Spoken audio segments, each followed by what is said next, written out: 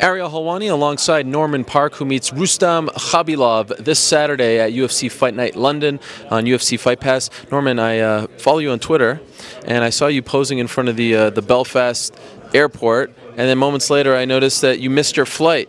Were you spending too much time outside the airport posing and not paying attention to your itinerary? I think you can blame my coach for that.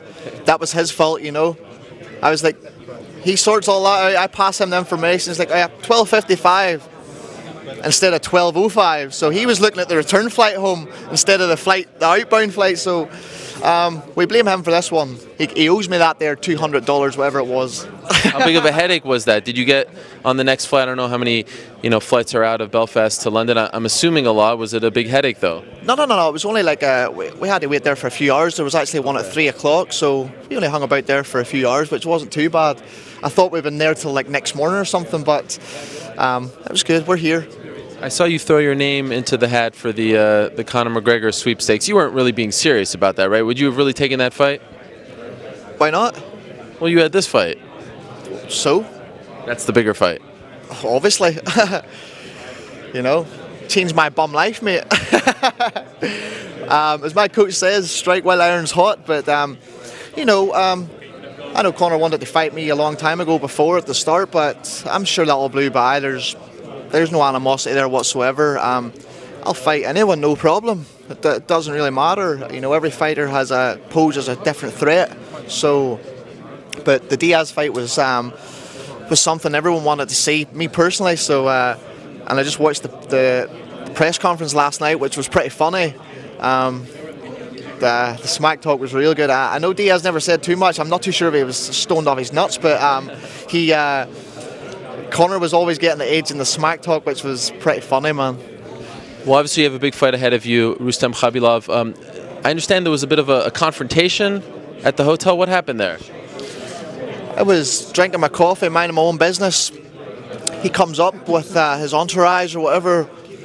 I don't know exactly what he was saying, but it was English, broken English, and he was like, why are you smack talking? Why you talk shit on Twitter? I'm like, man, whatever you see on Twitter is, if you take that shit personal, then that's your problem, Anyone gets at me on Twitter, I laugh it off, but some people take shit personally, and too bad if that's your own fault if you take that shit personally. So he was very intense. I could see it in his eyes and his face. He tried to square up to me, so I stood right up into his face, I wasn't going to back down, not one bit.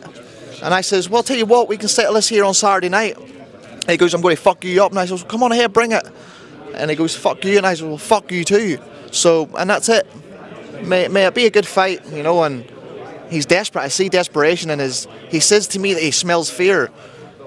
How can he smell fear? What's he talking about? How can anybody smell fear? That's him. The fear's on him, he's the one that's got the pressure on him. I ain't got no pressure on me. And I respect every Russian, I respect any fighter, but anything you see on Twitter, never take it personal. And I think he just took some shit too personal, which is his own fault, so fuck him. Did he up the stakes here? Has he now, motivated you a little more going into this, even more so than you were a couple days ago? Well, possibly, yep. Things could get heated at the weigh-ins, we'll see what happens there. But, I remember when I first started judo, I remember my judo coach saying, one day you'll meet a Russian, okay? At the highest point of fighting in the world, you'll meet a Russian someday. And I was like, I never ever kind of understood what he meant. You'll meet a Russian one day and he'll be one of your toughest fights to date. So now that it's here, so we'll see what happens. We'll see if it's my toughest fight to date. I believe I've been in there with some of the toughest, strongest wrestlers in the game. And, I'm big. I'm strong. I saw him. He's short. I'm the bigger fighter in there.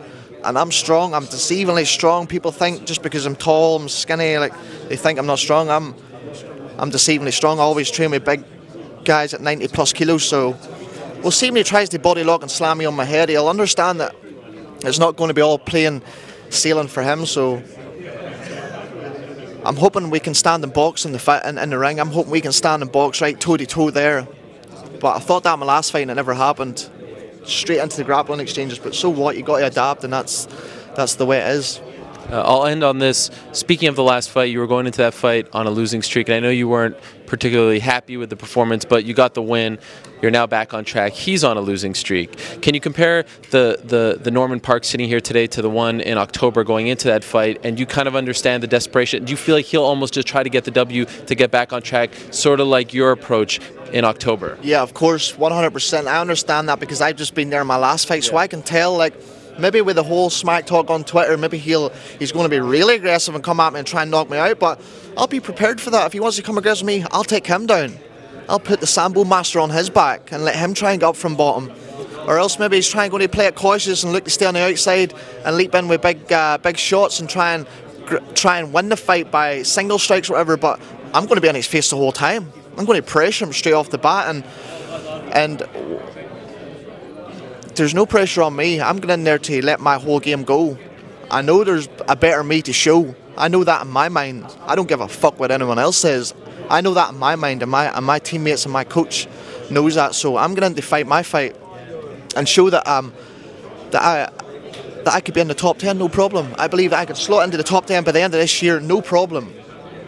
Good luck, Norman. Thank you. Man, cheers, buddy. Thank you.